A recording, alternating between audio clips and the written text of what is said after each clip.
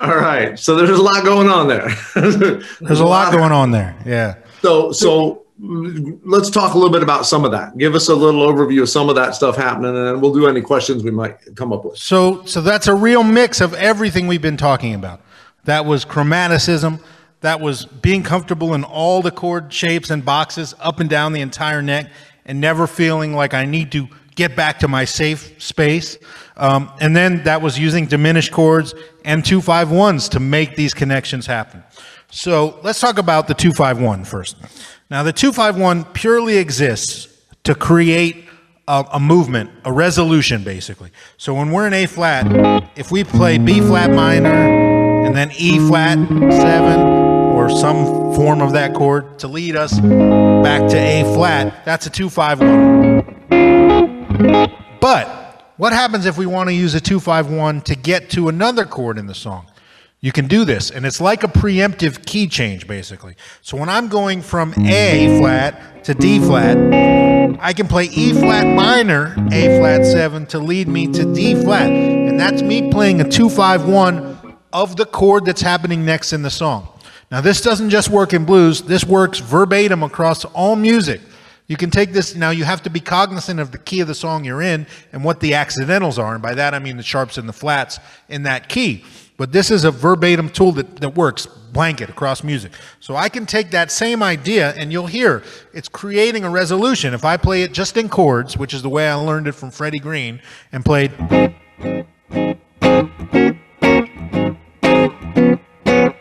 right? I played E flat minor, A flat 7 to lead me to D flat 7. That's the 2 of the D flat, the 5 of D flat, and then making D flat the new 1 basically.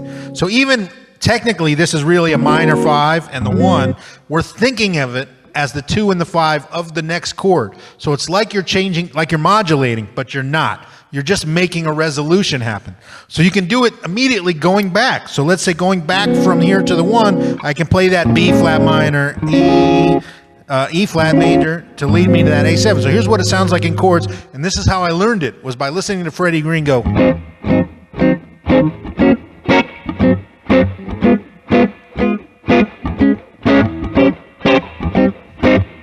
Things like that. And when I heard that, I thought, why can't I do that in my solo? So I started to try to make those things happen. So I went.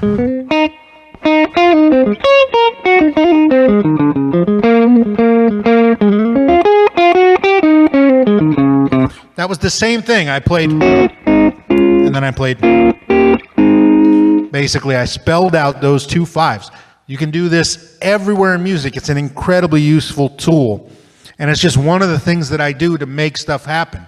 And the first time I heard somebody play it as a lick was Charlie Parker in Bloom Dito. And it was, I'd heard the 2-5-1 as a replacement for the turnaround in the blues, and we've all heard this sound, right? Well, that's a 2-5-1 in place of the 5-4 motion in a blues. We've all heard that.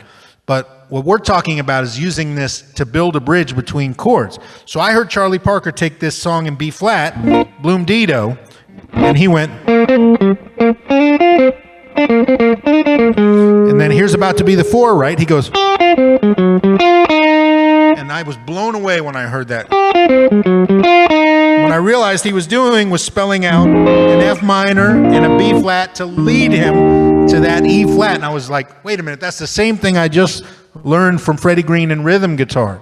And it opened my mind to, wow, I can do this anywhere. And it just knocked down a lot of doors. And that head, if you want to learn a head that will teach you a million little connections within a blues, learn Charlie Parker's Bloom Dito. This is what he plays.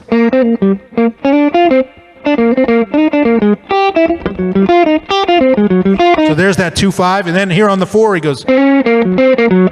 That's 4 to 4 minor, which is another useful tool. It's like going.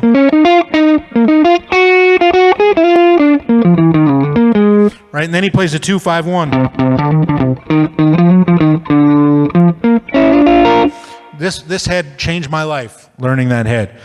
So yeah, 2-5-1s, and that's without any diminished chords, which is the next thing. But I'll take a breath in case anybody wants to jump in there.